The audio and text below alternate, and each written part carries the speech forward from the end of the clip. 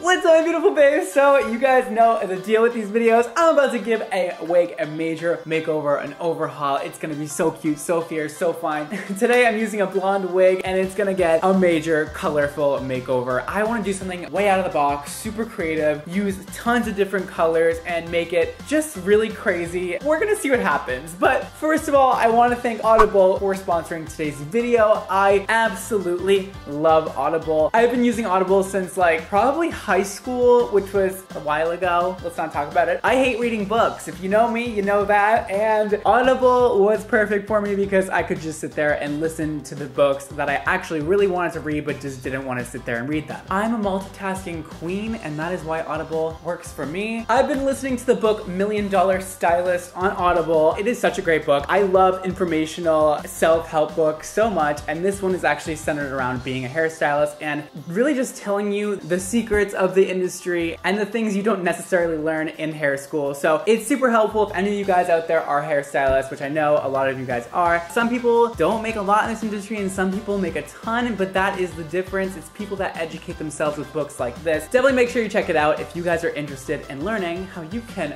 maximize your growth in the hair industry. So if you sign up today, you'll get a 30-day trial and your first book is free. You can sign up at audible.com/bradmondo or text bradmondo to 500500.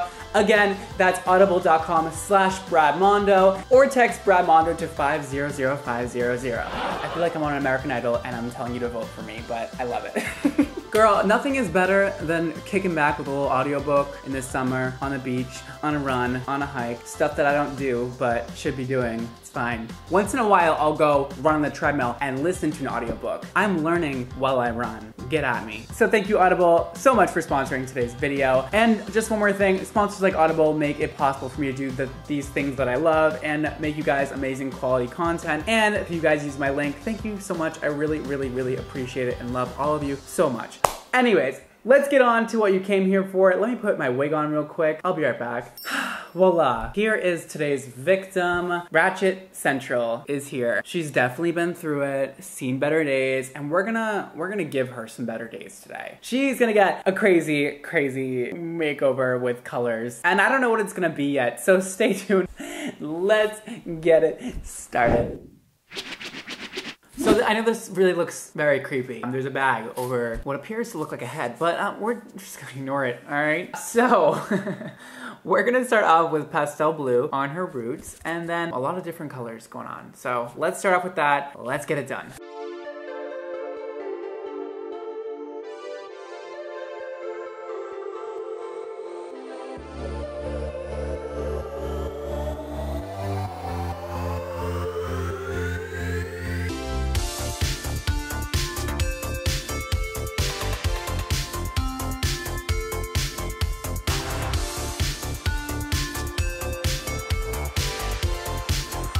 Hey guys, so a little tip before I keep going. I love to paint the hair back like this when I'm doing a root color, because if I'm painting everything into the root all over like this and I paint it back, because the head is round, when we let the hair fall back into position, all of these colors are gonna be at different heights. See how this one is higher and this one's lower? It's because we're painting it all backwards, and then because of the roundness of her head, it kind of staggers the color on the hair. If that makes any sense, I don't know how else to explain it. I tried my best, so I hope that makes sense. I'm gonna keep going.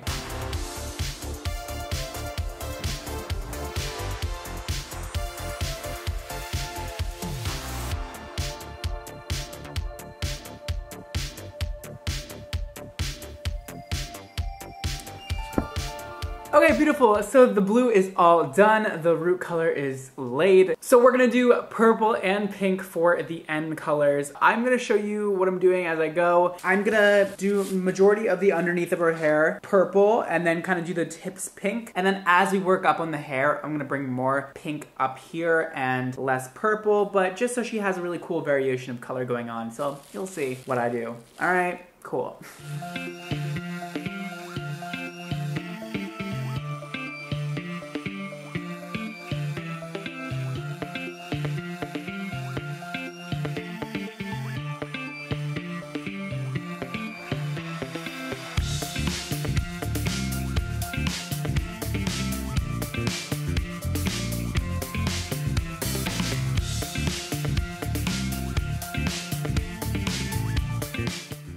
So as you guys can maybe see, I'm doing purple mids, pink mids, purple mids, pink mids, and then alternating on the bottom also. That way she has good contrast going through and it's not all one just solid color in the middle and ends. She kind of has that pink and purple all mixed together.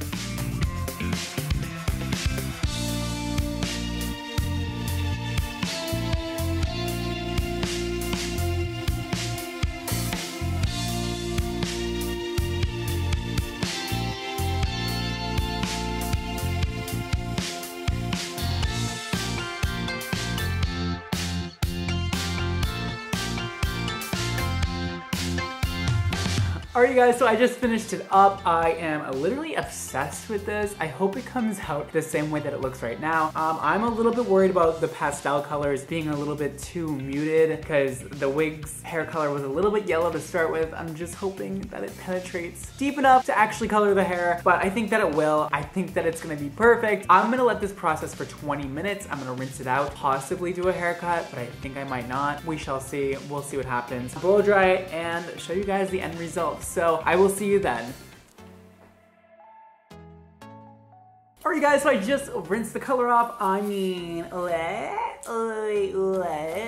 so cray. Like I expected though, some pieces are still blondish. Honey, I saturated the crap out of this hair. Like it was dripping in color, but that's just because some of the purple went over very yellow spots. So the purple is the opposite of yellow on the color wheel. So it kind of just counteracted each other and made a cooler blonde instead of actually making it purple. But I ended up really loving the way it came out. I was gonna put more color on it just to make it more opaque and cover up those blonde strands, but I really don't mind it and I think it looks really cool with the blonde strands going through it. So we're gonna give her a blow dry and style her, and I'll show you guys how it looks when it's all done.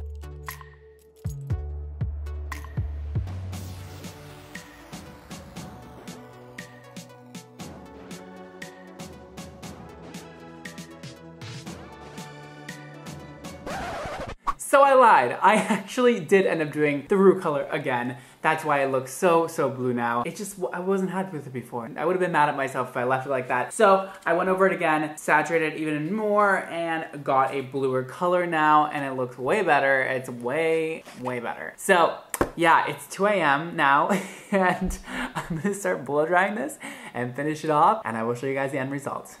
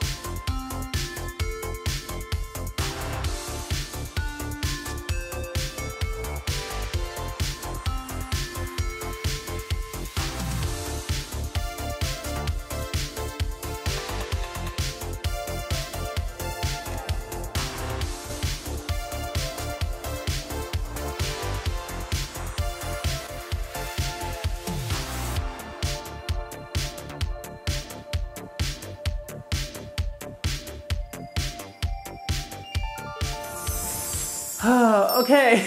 Alright you guys, so here is the final result. Can you even believe that this is the same wig? Because I truly cannot believe it. Holy crap. This is definitely my favorite transformation I've ever done on a wig. It's now 3:30 in the morning and I'm just wrapping up. But you know what? It's always worth it when something comes out this pretty. I'm so happy with it. Oh my god, like this needs to be my real hair. Or should I just wear a wig every day? Should this be my new hairstyle? Let me know. Just comment below. Let me know if you guys think I can rock this every day.